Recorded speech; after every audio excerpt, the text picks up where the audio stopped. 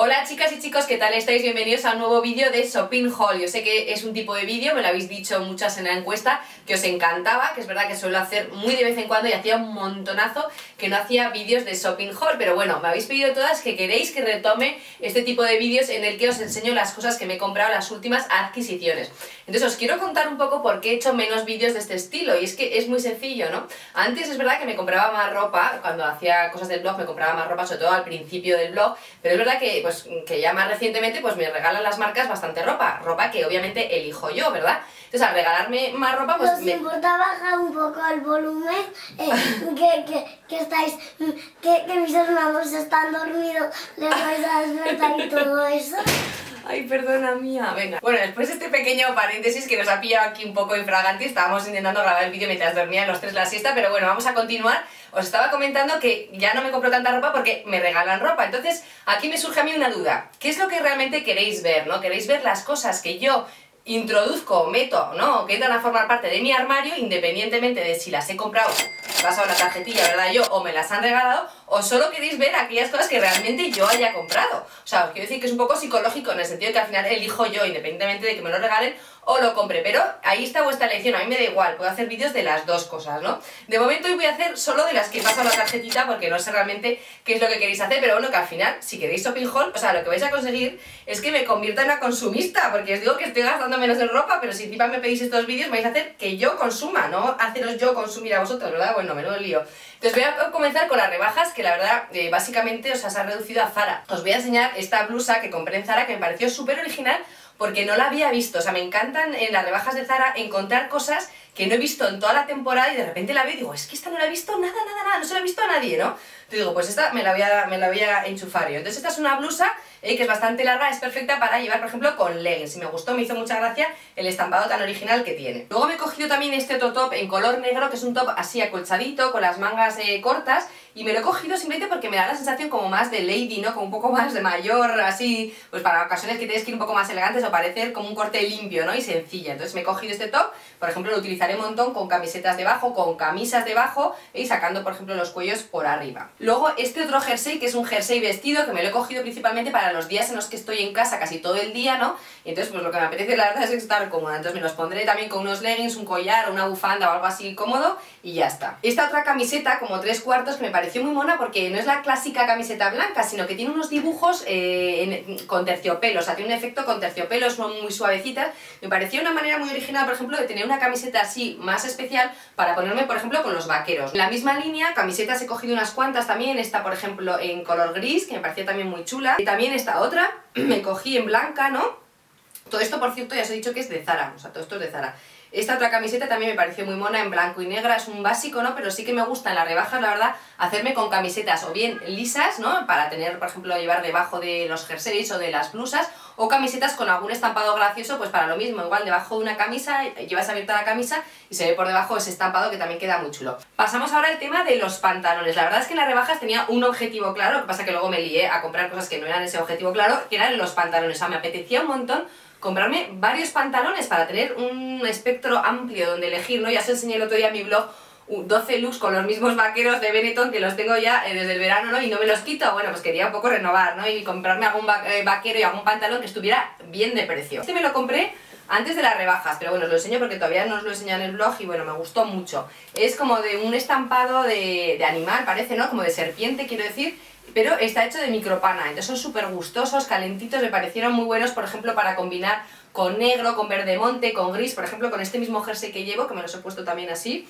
pues me gustaba mucho, con beige, incluso las que seáis más de tonos claros o marrones claros, pues también os puede funcionar. Los pantalones que os voy a enseñar a continuación los compré en Zara, pero por internet, el mismo día que se iniciaran las rebajas. O sea, hice esa cosa friki de estar ahí a las 12, ¿verdad?, enfrente del ordenador, y ahí que se carga, que bueno, además es que era horrible porque iba metiendo cosas en mi carro y de repente me aparecía un mensaje en rojo, algunas cosas de las que tienes en el carro ya no están en el carro, entonces me entraba una ansiedad horrorosa. Entonces os cuento encima que me compré un mogollón de cosas, luego me sentí fatal y iba yo por mi casa en Pamplona, oye, que es que ¿qué hago? Me quito, que es que he comprado un montón de cosas, no sé qué, anulé todo el pedido, esto a partir de las 12, os estoy hablando, anulé todo el pedido del agobio que me entró de todo lo que me había gastado en las rebajas y volví a efectuar otro pedido.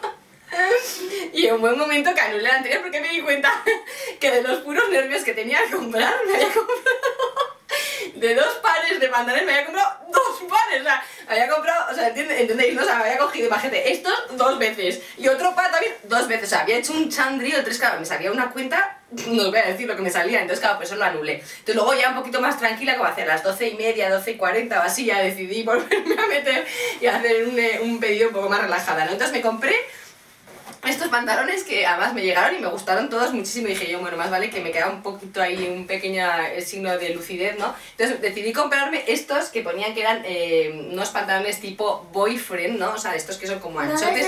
Oh. A ver, por Dios, no habéis escuchado nada de lo que os he dicho. ¿Podéis hablar bajo con este vídeo de mamá? Vale, Gordi, venga, la camica, perdona, ¿eh? Vale, te hemos despertado otra vez. ¿O no estabas dormida? Estaba ahí. Venga, vete a la cama, que ya no, pero ciérrate las puerticas, ciérranos esta puertica, ¿vale? Como los escucho otra vez hablar alto, vengo. Vale, vale, pues ciérranos la puertica, ¿vale? Ciérranos esta y la otra de nuestro cuarto, porfa. Bueno, con este vídeo lo estoy pasando fatal, o sea, no solo por todo lo mal que me estoy sintiendo y todo lo que me he comprado, sino porque encima no le dejo a mi hija dormir la siesta. Bueno, vamos a seguir, me estoy enrollando. Entonces estos eran estilo boyfriend, que son esos anchotes, que si os digo la verdad, a muy poca gente, casi a nadie he visto que queden bien, pero no sé, me empeño en intentar conseguir unos que me queden bien. Y bueno, de hecho me compré estos y otros que eran azules, también como boyfriend, y bueno, cuando me los puse aquí hice una especie de pasarela delante de Nacho, me dijo que no, que esos me quedan de penosa para arriba. Y es verdad, o sea, los pantalones de boyfriend tienen una cosa que pueden quedar súper de penosa. Entonces no os empeñéis porque, bueno, no sé, yo creo que son complicados. Estos he decidido quedármelos, chicas, me hacía tanta gracia además el detalle del bolsillo, que ya solo por eso dije, venga, estos además me gustan, ¿no? He comprado estos en blanco, llevaba un tiempo yo queriendo un pantalón blanco para ponerme en el invierno, porque hay que llevarlos solo en verano, ¿no? Entonces me compré estos, que me parecen muy monos, que alternan, o sea, son blancos con florecitas en color gris, y luego aparte tienen una textura como un poco de melocotón, de piel de melocotón, o sea, muy suavecita, no son los típicos vaqueros, la verdad es que me gustan mucho, me quedan muy prietos, también os lo digo, pero me gustan mucho. Y luego por fin busqué unos sustitutos para los clásicos pantalones jeans que tengo de Benetton, que os comentaba el otro día, y la verdad es que son 3/4 de lo mismo, pero bueno, no sé, me gustaron, me parecen chulos, tiene aquí alguna especie como de rayajo y así, ¿no? Del pantalón, y bueno, pues la verdad es que no me quedan mal, entonces me salieron muy bien de precio, ya no me acuerdo cuánto era, esto ya no tiene la etiqueta, pero bueno, me gustaron. Faldas me he cogido 2, por un lado esta, que me parece muy graciosa, elástica, que son fáciles de llevar, ¿verdad? Con un montón de lentejuelas, así con este toque azul, me parece muy buena también para la primavera, por ejemplo, cuando empecemos a dejar de llevar medias, porque con medias, ¿verdad? Creo que la combinaría con medias grises o con negras, ¿no? Pero tampoco la veo yo muy de medias de invierno, pero bueno, de cara a la primavera, que es otra cosa que hay que pensar siempre, ¿verdad? En las rebajas, pensar en cosas que os vayáis a poner a largo plazo también, ¿no? Y luego esta falda, que es una falda de estilo lápiz, que es otro tipo de faldas que llevaba yo una eternidad queriendo tener una, pero siempre me parecían súper rancias. O sea, he hecho varios intentos de comprarme una falda tipo lápiz y varios intentoras, vamos, de devolverla. De hecho, en las rebajas me compré otra falda también lápiz monísima en Zara, con un encaje aquí en el lateral precioso, pero al final la devolví y decidí quedarme con esta. Esta es muy vestida, es la clásica, pero la idea del volante, como en este cuero, es lo que le quita ese rollo que no me gusta a mí, como demasiado formal, demasiado de oficina, ¿no? Entonces yo creo que esta me la voy a poner, por ejemplo, os voy a hacer un ejemplo aquí mismamente, ¿no?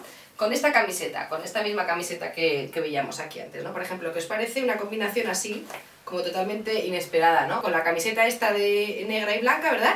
Por ejemplo, llevar esta falda. Voy a enseñar que tengo aquí atrás este vestido, que es el único que no me he comprado en Zara, que es de Bimba y Lola, o sea, me encantó, bueno, y la verdad es que me queda súper bien, tengo que decirlo.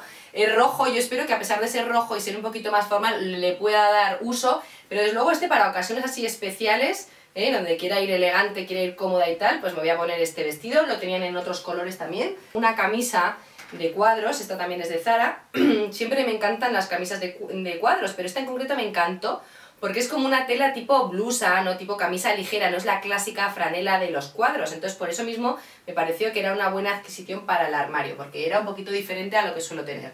Y ya por último, os quiero enseñar esta otra chaqueta, que es también de Zara, que es una chaqueta muy bonita, me pareció un color muy favorecedor, sobre todo el color muy favorecedor, y luego me gustan los insertos estos que tenía de cuero aquí en las mangas, y la verdad es que hasta aquí han llegado mis rebajas, o sea, es una pasada, o sea, no es que quiera decir como que es poco, es una pasada todo lo que me he comprado, lo reconozco, he intentado comprármelo al mejor precio posible, basándome en mis necesidades de pantalones, camisetas básicas que van a servir para toda la primavera, o sea, he comprado bastante cosa que creo que me va a servir. Y hasta aquí hemos llegado con el vídeo, ya sabéis que os voy a preguntar si queréis vídeos de las cosas que yo me compro o de las cosas que yo elijo, y incorporo a mi armario independientemente de que las compre o me las regalen. Vosotras mismas decidís qué es lo que queréis ver. Os espero en el siguiente vídeo y muchas gracias por verme y hasta la próxima.